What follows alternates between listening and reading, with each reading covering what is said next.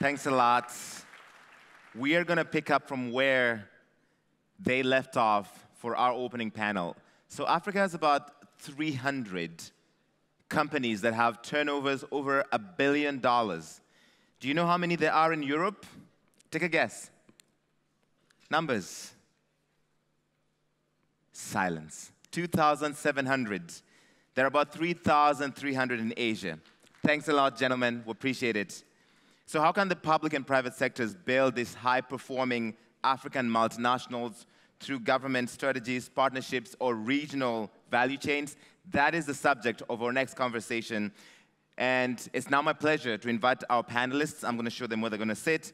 Our first panelist is a qualified lawyer who had an accomplished career in the private sector before her current role. Please welcome the First Lady of the Republic of Namibia, Her Excellency Monica Gengos.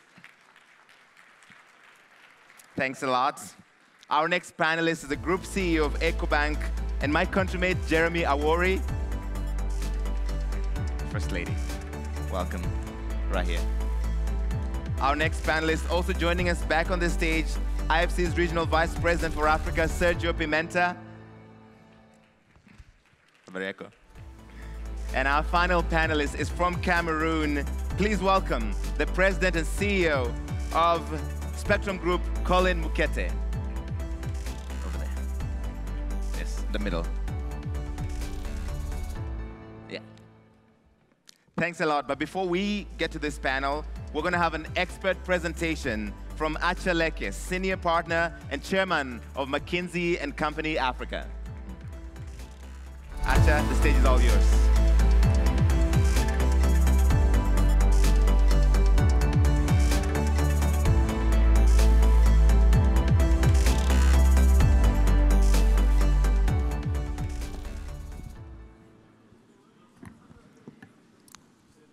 Good morning, everybody.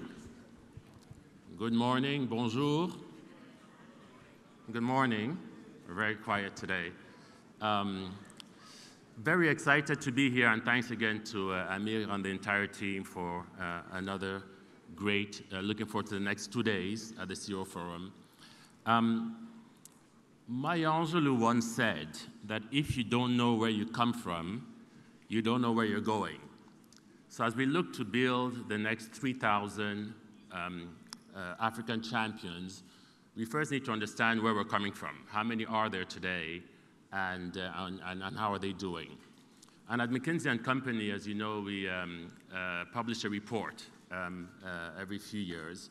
And we have our latest report coming out today, actually, on Africa's future. The reports, we used to call them Lions on the Move. By the way, we're not calling it Lions on the Move anymore because we're tired of people asking us, where are the lions? When are they going to arrive? Why are they slow? But as part of that report, we spent a lot of time trying to understand the landscape of African business champions. We spent many, many months trying to get the data for this. And the good news, as we've seen, as you'll see, the 345, to be exact, $345 billion companies in Africa today. 20 of them have revenues of over $10 billion, and another 325 have revenues of over $1 billion, between 1 and 10 billion. So the 345 such companies in Africa today with a cumulative revenue of about $1.1 trillion. Now the question is, where are these companies based, and what is it going to do to expand that list? If you look at where these companies are based, and I'll say, by the way, that most people actually think, when I ask the people the number, like Larry was doing, they usually give me a number between 10 and 50. And I always say your perspective on Africa is different if you think 50 companies make $1 billion of more revenue, or if you know it's 350, right? The continent is quite dynamic. About 45% of these businesses are based out of South Africa. We have another about 30 in Egypt, 20 in Nigeria, 20 in Morocco, 23 in Nigeria. But the billion-dollar companies across many of our markets, apart from South Africa, in most markets, we don't have as many as we should. Given the size of the economy, we should have more billion-dollar companies, and we're going to spend the next 2 days talking about what's going to take. From a sector perspective, it's good to know that we have billion-dollar companies across every single sector. Right? Every single sector on the continent today has billion-dollar businesses. But the four sectors, oil and gas, mining, fast-moving consumer goods, and financial services, that have 60% of those businesses, right? But we have billion-dollar businesses across every single sector on the continent. Now, what kind of businesses are there?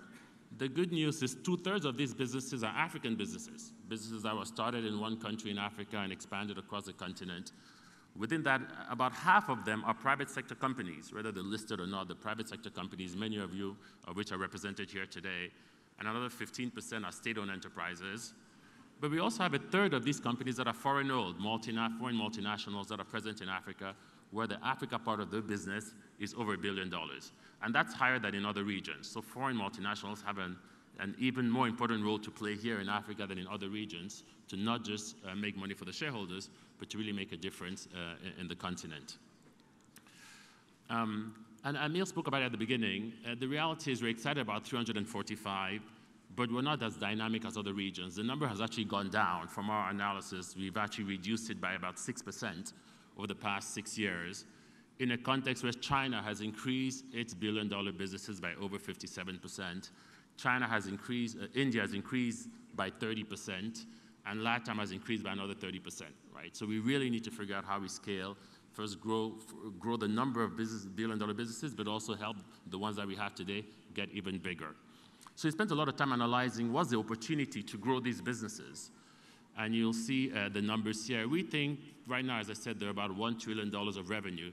We can increase revenue by, you can increase revenue by another 50%, so another $550 billion between now and 2030.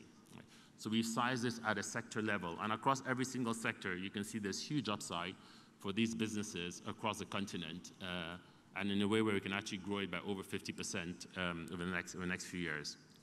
What is it going to take? And I know that's what we're going to spend a lot of our time over the next 2 days talking about. Especially in this macro environment, some work we did globally as McKinsey showed that the decisions you make now are very, very important.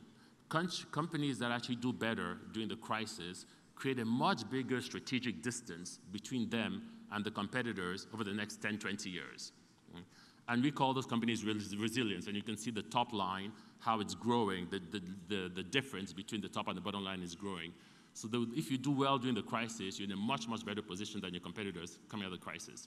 What would it take? One is understanding where you need to have a through-cycle mindset. Where do you really need to drive and invest? When people are retreating from investing, where should you invest? Is it in capital expenditures? Is it in recruiting as people are letting go of staff? Do you actually double down and get more people? But really understanding where you should invest when people are retreating. The second is focusing on productivity. How do you really lower your cost base very quickly and preemptively, even if you don't have to do it necessarily? How do you lower your cost base and reduce your break-even point? The third is these companies are much more active in M&A. They're really very active in figuring out which sectors don't have tailwinds. They have some headwinds against them, so we should exit from those businesses, which businesses we should invest in, and we see them a lot more active in reallocating capital that way. And then finally, much bolder in making decisions. So they don't just sit and debate and discuss, but eventually they make a decision and they move on. So that's what we will encourage all of you all to do to build the next generation of billion-dollar businesses. And as we go into our sessions, maybe just a few questions that I'd suggest we ask ourselves over the next 2 days to do this. One is, am I really positioning myself as an African champion? I have to create value for my shareholders, that's important, but am I really making a difference to the continent and to its people? Because we found that companies that have this approach of doing good and doing well are the ones who are most successful in building profitable and sustainable businesses in Africa. The second question is about competitiveness. How aggressively am I at improving my competitiveness? Whether it's lowering my cost base, whether it's leveraging digital, whether it's increasing my efficiency, but how effective am I at doing that across my entire business? The third is reallocating capital. As I said, it's very important to figure out which businesses you want to get out, exit from, where do you want to allocate capital, and be quite dynamic in really reallocating capital into where the biggest opportunities are, whether it's at new countries, whether it's new cities, whether it's new segments, but how do you pivot from where you are today? The fourth is building relationships. Again, we're here with the public sector leaders, the private sector leaders. It's very important to build relationships with a broader set of stakeholders, whether it's governments, regulators, your board, your investors. How good are you at that? And then finally, we can't talk about this without talking about talent. How good am I at retaining and attracting talent that I need for my business, especially these days, retaining the talent, because we know that's becoming more and more difficult. Those are the questions I suggest we discuss for the next few days, and that hopefully with that together, we will build the next generation of African business champions. Thank you very much. Thanks a lot, Acha. Thank you so much. And that is a perfect place to begin this panel on. Thank you so much, Colin, Sergio, Jeremy, and First Lady. I want to start with you, Your Excellency, because before you were in this public role, you were managing director of Namibia's largest private equity fund, and you also sat on the boards of large public and private companies. He talks about reallocating capital and providing value to shareholders. So what are your thoughts on building these champions across Africa that we're talking about?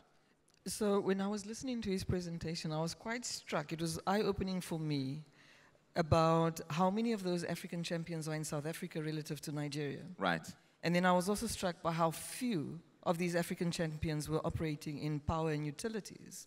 Because we know that when you don't get power and utilities right, you really bring social, political, and economic challenges to your economy. Now, that was the one observation. The second observation I had, I think it happened on this panel, when the president of IFC spoke about President Ouattara being his former boss. The two prime ministers of Cote d'Ivoire and Morocco were both from the private sector. I'm from the private sector. Right. When you were calling me up, the prime minister of Cameroon almost got up when he heard lawyer. So you can see there's this, this movement of private sector talent into the public sector. And that's really the challenge that we have as a continent. Our most complex problems, politically, socially, economically, are solved by governments. Are our best brains in government? And to an extent, the answer is yes, but not in every place. So to me, we can't, if you want to be an African champion, we also need good coaches, we need good trainers, and that's the integration of this skill gap that you find in the public sector. And some of us who are sitting here, we can't all be African champions. Right. Some of us need to be coaches and trainers in the public sector. So I think the challenge I have for people sitting here is talent needs to start flowing upwards to government in order for us to develop these African champions that we're talking about. People are scared of going to government because it's too complicated. It's too messy. You fear that you can't move, you can't make any real meaningful change in government the way African governments are set up. So you understand why people will be reluctant, right? I don't think they have a choice. It's like all of us sitting on this humongous Boeing, trying to go to a destination, but there's no pilot. There's no aircraft maintenance engineers. That plane is going nowhere. It is messy. It is complicated. But for as long as, so your system is only as good as the people who run it. So your state is only as effective as the quality of the people who are in it. So if all of us who have skill leave that system, what is it that we expect? Then we can't talk about African champions. And I think talking about an effective state, maybe there is also an obligation on governments to resolve some political problems that create the messiness that we sometimes find in the public sector. All right, you heard the First Lady. Give up your bonuses and go and work in government. Colin, you're a real serial entrepreneur who's built an African champion. Your work spans mining and telecoms and media. You're also the chairman of MTN Cameroon. You own a third of the capital there. When we were talking about this panel before, you mentioned something that stuck with me, and I want to quote it. You said, the strategic partnership between most African states and African companies has failed overall up to now. What do you mean by that in the context of our conversation? Well, I think that we who are entrepreneurs, we want to develop projects, we travel, and so most times when you you work with your consultant over a period of time, maybe 3-4 years or so, and you come up with a project, and you take this project now to the governmental ministry that deals with it. You would most likely have to work with the technical advisor of that ministry. But the technical advisor is more of a civil servant as opposed to having been exposed to the project that you're trying to carry on. And so you find that most times you don't have the engagement that you need to have with the suggestion to pursue this project. They need to be able to engage. And that's really what I was trying to say, that in most African countries, you need to have the private sector engaged with the state. And this is very important because if you take an economy like the United States, Colin, could you move the mic closer to you, please? Okay. Yes. If you take an economy like the United States, they have something called Council of Economic Advisors. And in there, you have all the big corporations, the heads of those big corporations meeting from time to time to advise the head of state in terms of policies that might encourage the development of the economy. So essentially what I was trying to suggest, that there's a need to resolve this situation. There's a need for the private sector and the state to have collaboration. This is very important because that is the only way you can have the possibility to create an enabling environment, since this would allow the private sector entrepreneurs or businesses to be able to talk to the state to open up certain sectors or the difficulties that they're having. So people who have built things, not just theoretical civil servants who have this power over really important projects. That's what you're saying? That is correct, yes. Okay, just making sure. Sergio, as IFC's Regional Vice President for Africa, you have a lot of relationships with governments all across the continent, and I wonder if you get a sense that there's a will to try and create this environment that supports more African champions. Are there any success factors you're thinking about, or what is the recipe to build more of these billion-dollar and plus turnover companies? Thank you, Larry. I think it's really a core question because we are at the space between private and public, and how do we make them work together? And I think we have to have a very pragmatic and realistic vision of what can be done on that space. I mean, as you know, IFC is the private sector arm of the World Bank Group, so we do focus on private sector. And we've seen, of course, over the last few years, last decades, that there's every day a bigger recognition of the role that the private sector plays in the development of the economy. But it's not going to happen in a vacuum, right? It's going to happen, as the First Lady was saying, in the context of the public policies that are enabling private sector to come in. And I think that's one of the parts that's very important, and it's one of the things we're doing at the World Bank Group, working with our colleagues at the World Bank, is to try and bring the two parts of the equation together. Bring in the private sector on the one hand and the public sector. So the work we do in that space is very important. And when it comes to creating more of these champions, I think we all have to jump in. We'll have to participate. I thought that the presentation by Acha was very interesting because it does give you the key dimensions of what companies need to focus in order to get there. You know, you have to have the vision, you have to have the leaders, you have to have the people who have a strategy to say, okay, I'm going to develop this business. You also have to have the vision to leverage the opportunities that this continent offers. I think we heard quite extensively this morning the incredible opportunities that we have. And particular when we look at regional integration, different opportunities, opening different markets and so on. You have, on another hand, to also look at the aspects of synergies and activities of these groups, these champions. These champions don't develop just by one product in one country. It's a much broader vision and a much more synergy of their own businesses, right? And then I would finally also mention, which is bringing back to your initial question, these champions will not develop in a vacuum. They need to develop in a context where the business environment is conducive, is helping, right? And that's one of the areas where, you know, many countries, and the country where we are, Côte d'Ivoire, you can see all the reforms that have been done by the government to exactly do that, promote the development of private sector. So what do you see as the biggest challenge? If you just mention one thing that kind of cuts across many of these corporates, many of these organizations across the continent. I'm putting you in the spot here. What is the one thing that holds back so many from growing into the champions we want? I think, unfortunately, it's not just one challenge, and that probably the complexity of the different challenges together makes it what is difficult. You know, it's very nice to say, oh, I want a perfect business environment, and I want a perfect market, and I want a perfect company. The world is not perfect. But I think the challenge, I see more than a challenge, I see really an opportunity, right? Yeah. Is that when you look at today where Africa is, and when you look at how Africa is navigating the situation that the world is going through with all these different tensions, uncertainties, and so on, I see a huge opportunity for the continent to come together and really unlock its private sector. I mean, the numbers speak for themselves. There's so much that can be done. And that's a good point for Jeremy to come in. You spent 25 years in the banking industry. You lead one of these champions now. And you live in Togo, which is a tiny country. So for any company out of there to grow, they've got to go beyond the borders. So your thoughts?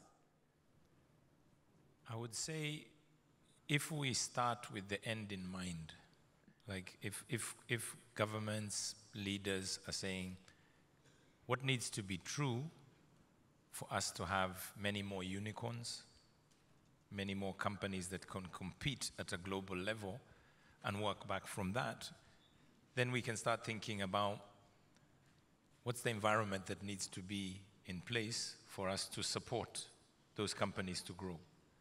What are the skill sets we need for those companies to grow?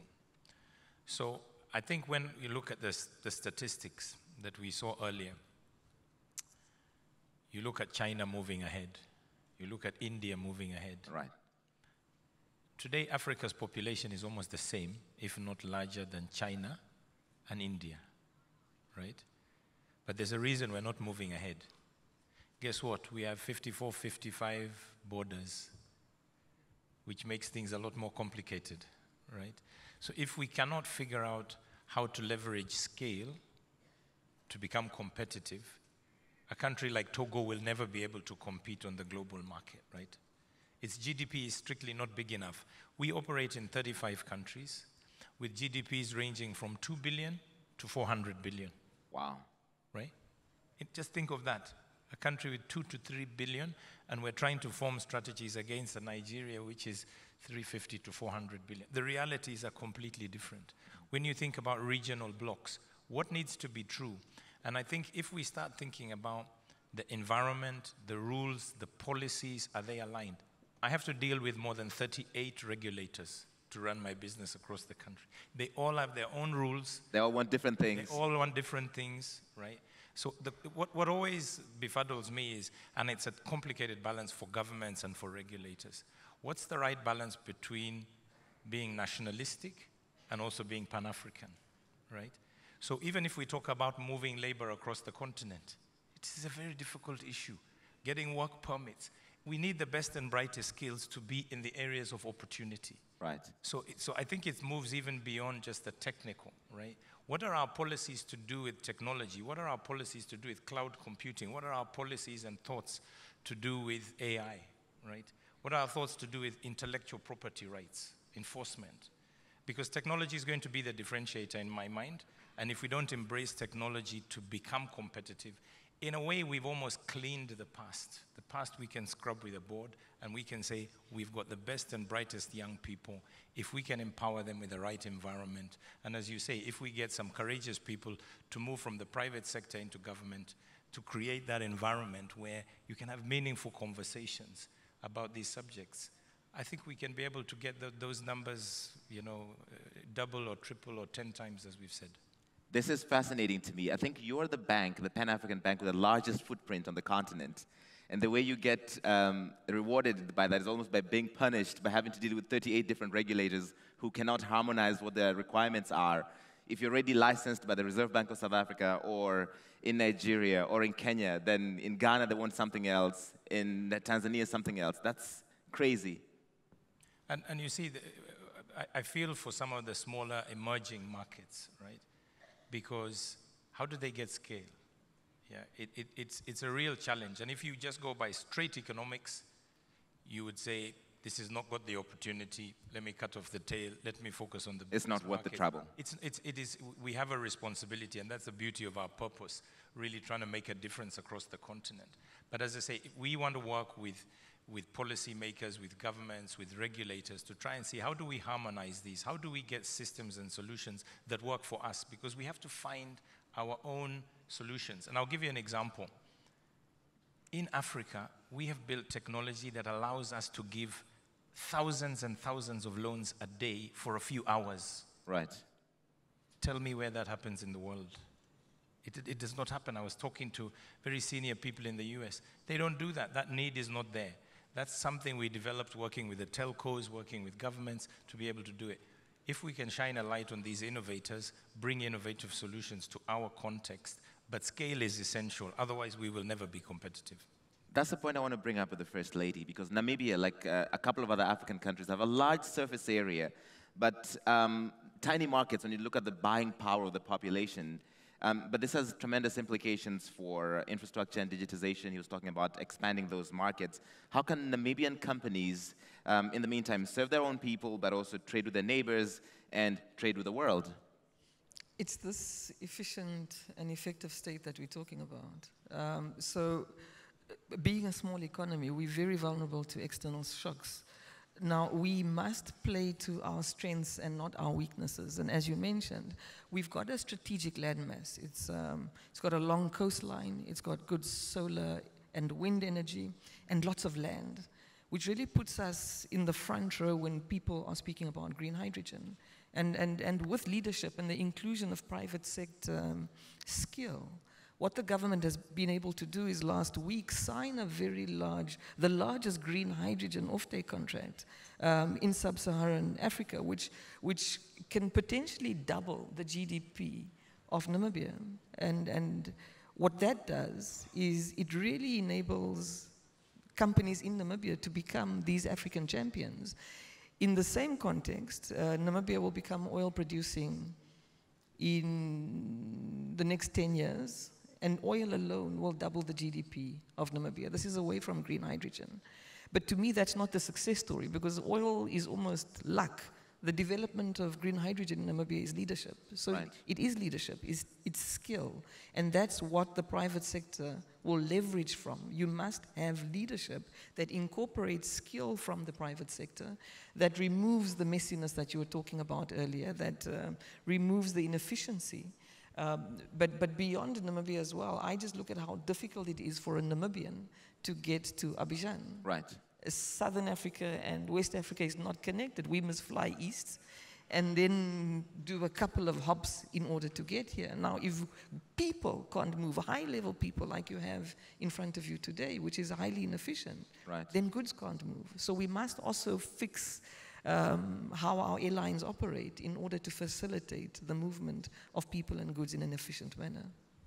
Don't even get me started on the inefficiencies about airline travel in Africa and the places you can't get to without going to Istanbul or Doha or Paris. It's a whole subject that we could be here until the cows come home if we start talking about that. I saw Sergio nodding as Jeremy was talking about the need to expand markets and break down these different problems we have, regulatory, etc. Obviously, we talk a lot about the African Continental Free Trade Agreement and how that area, building this one free trade area, the biggest since the World Trade Organization, I think would open up these tiny markets into one big whole. Okay, so I was nodding because it's so crucial in this discussion, right? In the sense that, I mean, look at the success of Ecobank. I mean, it's a bank that has expanded throughout the continent, that has really demonstrated that ability that you can have a Pan-African business. Right. And when you're looking at the list and the sectors that were in the presentation earlier, in the presentation Acha made earlier, you can see these are companies that have expanded beyond their borders. When you look at the size of the different economies in Africa, you have some large ones, but a lot are much more fragmented. So this is an area where I think we all have to put our efforts. And I would put there two dimensions. There's the public dimension, and the Continental Free Trade Agreement is a political agreement. It starts by that. Right. And it's important that on the political level that there is integration in terms of removing some of the barriers and doing some of the work that needs to be done. But the second component is the role of the private sector. And IFC, we've been supporting a lot of companies in the continent that are expanding regionally, and they all seeing the opportunities, and this has been accelerated with the pandemic. You know, prior to the pandemic, a lot of our clients in the region were just focusing a lot on markets outside of Africa. Right. Now, I mean, maybe sometimes by necessity, but I think more obviously because they do see the opportunities. They see that, you know what, actually it's a better business to go across the border and to go beyond just my comfort zone, because Africa, a lot of countries are within sub-regional groups, right? So that comfort zone in terms of business. But having companies from East Africa invest in West Africa and vice versa, from southern to the north, I mean, that kind of complexity of the continent, it's what makes its wealth. So there's a lot that we can do there. We've been developing a lot of new products at IFC to support that. In terms of helping on the trade lines, helping facilitate trade intra-Africa. We launched a very interesting initiative to support that kind of business. We've also been expanding our presence on the ground. We have, as of today, we have now IFC offices in 35 countries across the continent. And one of the biggest, I would say, one of the most frequent questions that we get from the companies in those markets is, okay, you have an office here, but you also have an office somewhere else. How can I do business in that country? Can you help me? And I mean, when I see, well, I don't see because of the light, but when I saw coming into the room all all these brilliant people are in this room, I mean, from so many parts of Africa. I think this is really where the future is. This is where the opportunities are. Okay, Mr. Mukete, you're on this panel just so we could ask you this question, because you know what it's like to grow from millions of dollars in revenue to hundreds of millions of dollars in revenue. So what is your recipe for building champions, and how do you scale up to that billion-dollar number and beyond? Well, closer, please. Yes. Yes, I think that today we have an interesting situation in Africa. We have the continental market. And so when we look at the potential in terms of scaling, so to speak, because that's what the forum is all about, 300 to 3,000, so to speak, there is a need for African companies that are in the market to produce products which actually meet international standard, that can compete. I want to tell you that I have seen Kenyan coffee in Costco in the United States. Costco is a warehouse, so to speak, and it is in almost every big town in the United States. That company that is in Kenya producing coffee, which has been accepted in Costco, it means that it meets all the standards. There are no pesticides or any type of products that might make it not palatable. But the good thing is that the coffee that has been produced in Kenya, it's possible now to expand to other markets like Asia. Imagine that same company shipping coffee into China, so to speak, because it's already in the United States, where Costco, you have close to about 50 warehouses in each state, 50 states in the United States. So the potential is there to scale. Now, how do you do this? I think that companies really need to want to produce products which are competitive in the world market, taking into consideration comparative advantage. So you can talk of producing items which are already being produced in Europe or in the United States and expect to compete in that market. Of course, there is always the perception that all products from Africa are not quite good, so to speak. That is where this concept comes in terms of the comparative advantage. It's very important. And the other point I wanted to make is that even the United States recognizes that today, Africa is the 5th largest economy in the world. Why? Because of 1,300,000,000 people in the continent. And besides that, the total economy of the continent, so to speak, is $3.4 trillion. So it's a sizable market for any company that is producing products in its home country to make it competitive, to be able to export within the AFTA, or the Africa Continental Free Trade Area, and then look to go globally. This is a way to move from $100 million to multi-billion dollars. I hope I've answered your question. Fantastically. Answered it well. I have just a minute and a half left. Jeremy, final thoughts real quick on your vision or how we build these African champions. I think there's the issue of partnerships that we haven't talked about. I think there's the issue of technology. How do we use technology? When we talk about, for us to build more unicorns, we have to go cross-border. There's no way that that's why you're seeing it's largely Nigeria and South Africa. Those are the two big centers. Economies, right? So if we're going to go cross-border, we need the right partners. What we are trying to do as EcoBank is link people together right? To be able to trade, to do business. We've got a My Trade Hub, which allows buyers and sellers to work. I think if we use technology, we need to think about payments. We need to think about non-tariff barriers that are very real. We've talked about travel. We've talked about cross-border trade. And I think we need to think about payments. How do you pay for goods that are moving across? Okay. Excellency talked about that. But I think it's all to play for. And we should remain optimistic. All right, in the final 10 seconds, I'm going to give First Lady Gengos the chance to promote Namibia, why you should go invest in Namibia. I don't think there's many economies that are going to triple their GDP in the next 20, 30 years, and that certainly is Namibia. And we're lovely, friendly people, really open and welcome economy with great leadership, so that's why. All right, thanks a lot. Please give them a big round of applause, Jeremy, Colin, Sergio, and the First Lady, Monica Gengos. Thank you so much. This has been a fantastic panel, and we are right on time.